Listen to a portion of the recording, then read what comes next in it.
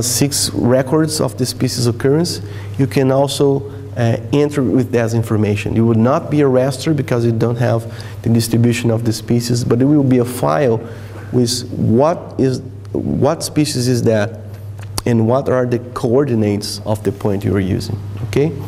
Once you're using the X and Y coordinate, all this is goes to a GIS file. It must be georeferenced. And then the outputs files will be, it will always give you some pictures of the maps you're using. It will be these files.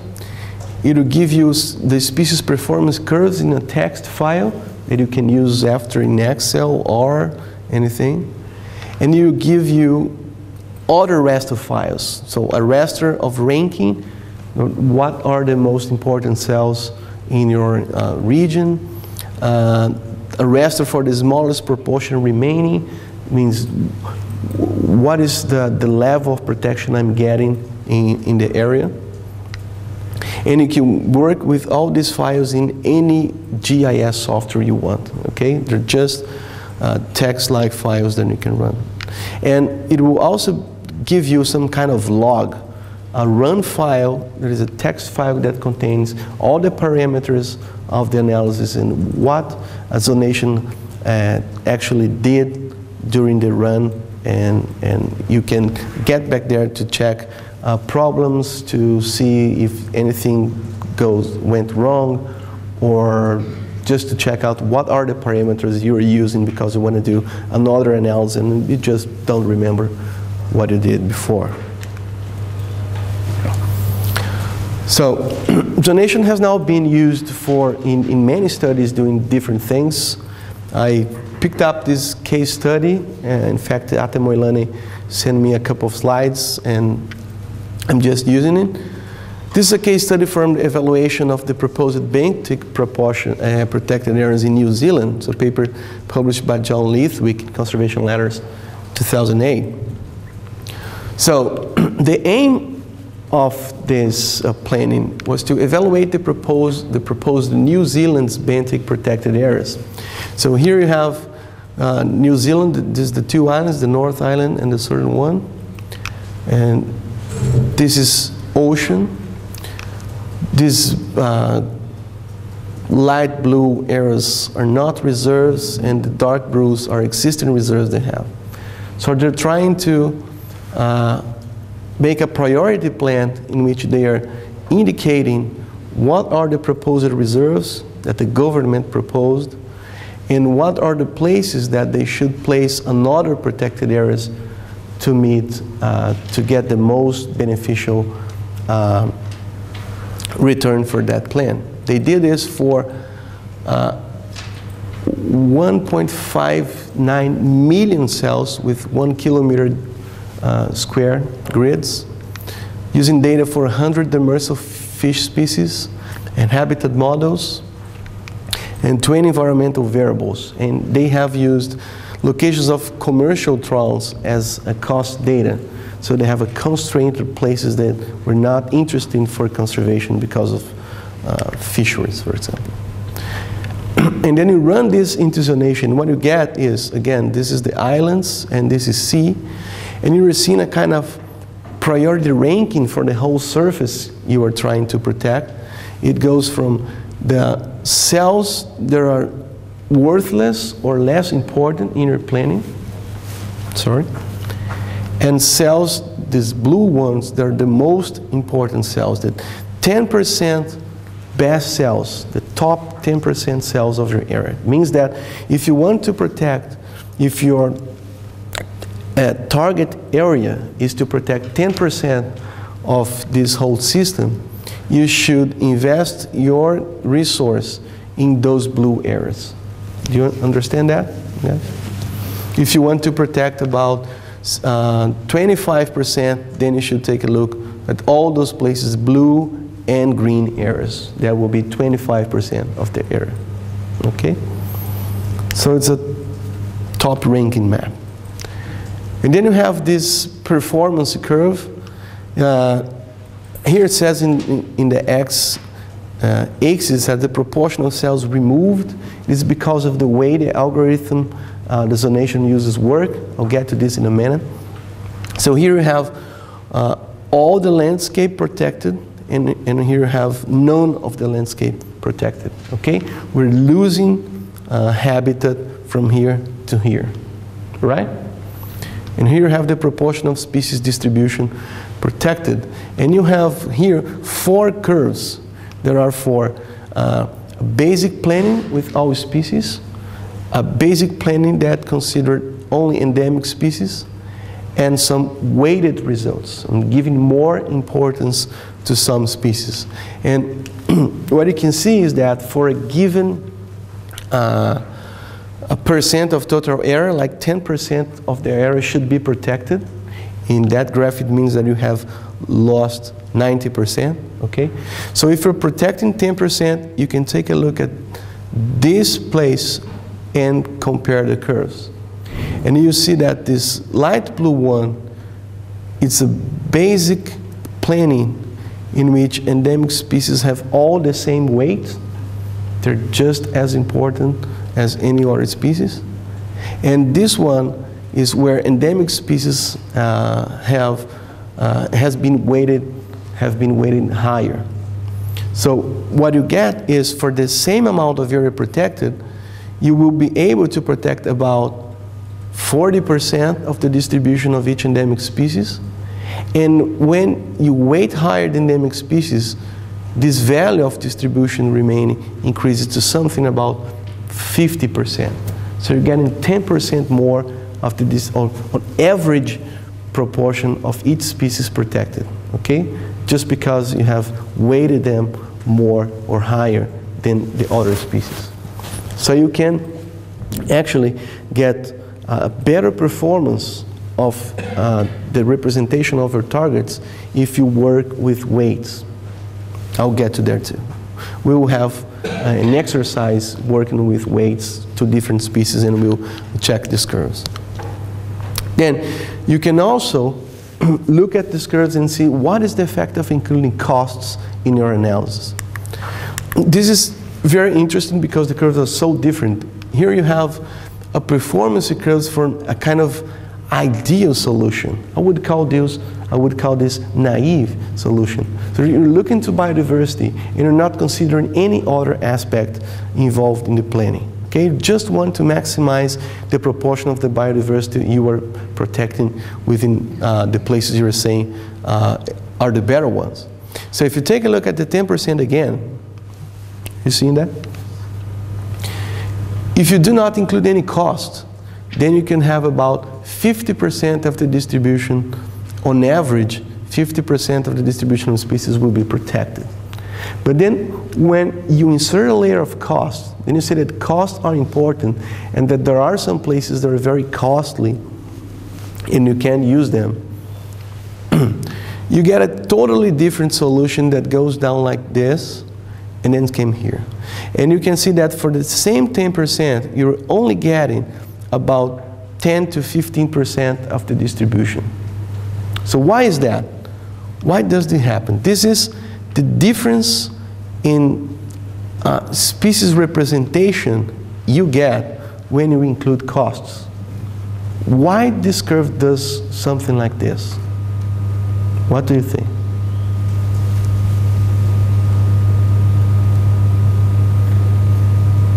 Why, when I include the costs in the analysis, I get a lower representation of the species than when I just ignore the costs?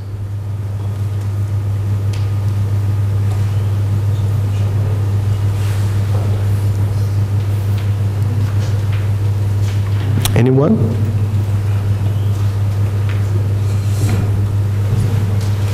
The thing here is that cost is important, right? It can really change the solution you have. Any ideas? Why should I expect that?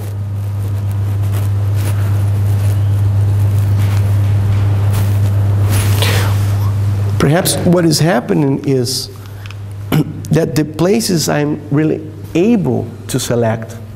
Because the software goes and he wants to select a place, and then he looks at the costs and he said, this is not cheap. Okay, so I have to go to another place, and then it goes to another place, and he eventually selects that other place. The thing is that when you include costs, you're picking up sites. They're not necessarily the best ones for representing species. Okay? But they're cheap. They will make your solution feasible. But there is a trade-off there.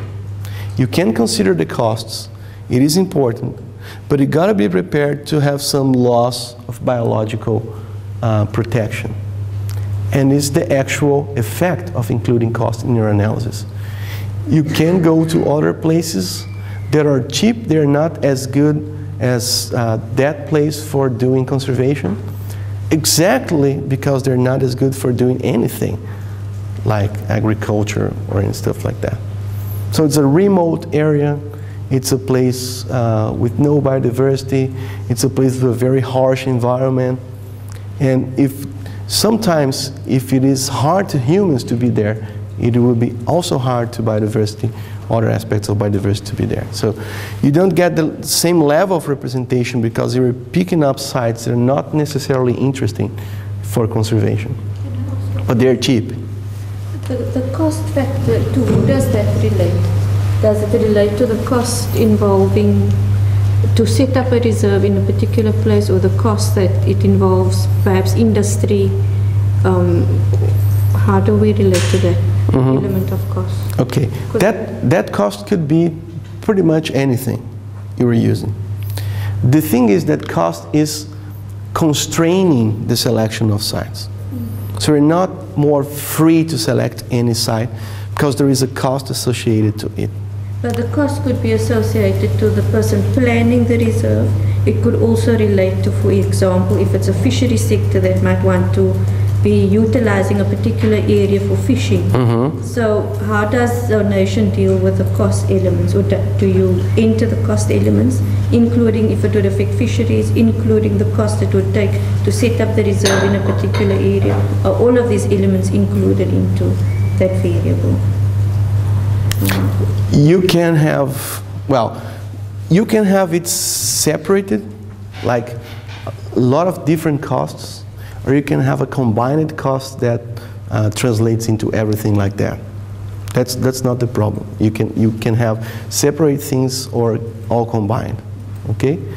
But the thing, using cost, you can have this kind of solution. So this is somewhat related to your question. You have fishing opportunity costs, right? That increases, no good for fisheries.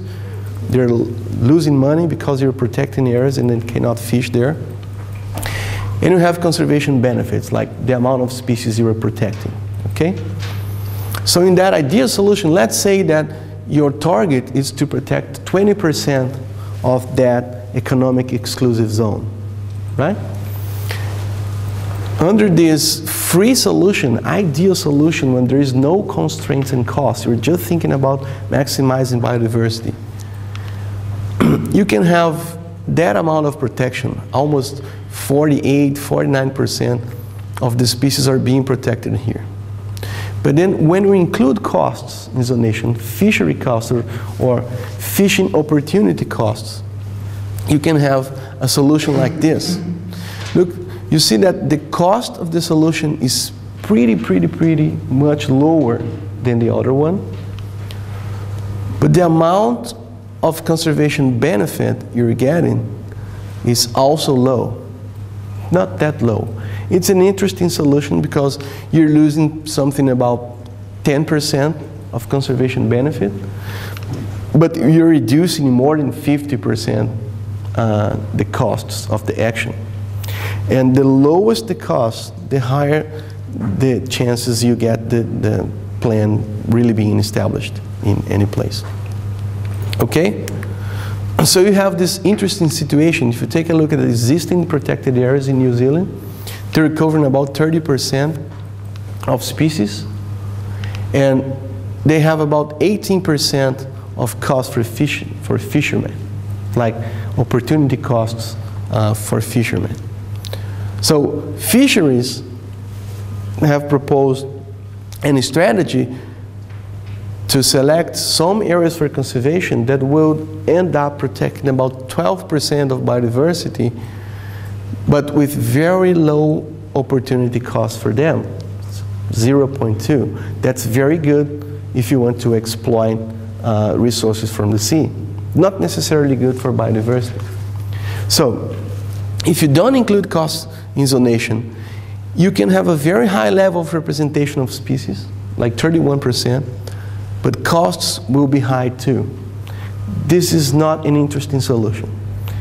If these guys want such a low cost and you are giving them a very high cost, there will be no discussion, okay? You can't resonate with that. So if you include the cost in the analysis, and that's what Lithwick and colleagues have done, you will end up with 29% of species representation and 1.6% of fishing opportunity costs. This is a more interesting solution. So you have reduced costs. It's a little bit higher than what they would want to, but it's pretty much higher, more than 2 times higher what you will get in terms of conservation benefit if you implement that strategy and not this one. And now you have something to negotiate. You can say, look, okay, I'm increasing a little the fishing opportunity costs, but I'm getting much more benefits from conservation. So we need to discuss that. It's not this that these guys won't accept, but it's a more reasoned solution that we can discuss and try to establish some things. So, the basic analysis of zonation will be the identification of optimal reserve areas. So where should I put money to build reserves, for example? The identification of least valuable areas means what are the places that I definitely don't want to spend money on to protect biodiversity. And evaluation of conservation areas, a kind of gap analysis, so you can include conservation area, existing conservation areas, protected areas in the analysis, and run the analysis again without them, so you can see what is the effect of including protected areas. Okay, you see how big is the amount of the distribution being protected by protected areas right now. And you, of course, can use it to expand conservation areas and try to propose a new places for species conservation. Okay, that will be the basic things. Zonation has a lot of other features. It can include weight for species. It can use species-specific connectivity requirements. So you can try to clump solutions, so you have more compacted solutions in terms of not many cells really spread through the region you're planning, but some kind of clumped solutions which will be more easy to work. You could do that by managing the landscape, like penalizing the solution for a very different rate between area and length, okay, of your solution. Or you can have some kind of species-specific requirements. You can enter how much of the landscape this species will use, so you can recalculate the actual distribution and try to say where the species will be and where the places should be apart from one another, so you minimize that dispersal distance. Okay? You can balance alternative land uses using different types of costs. So one cost could be land use cost, the other can be opportunity cost for agriculture, for example, places where urbanization are priority, places with huge human population density that will preclude any kind of area setting. And you can link the results with GIS softwares, distribution modeling, and work with all that. So it's very integrative in a sense that you can do work in QGIS, you can have results from Maxent, and you can get all into the zonation framework and trying to have a solution. Okay? So one of the most important things is to understand what is actually the zonation algorithm.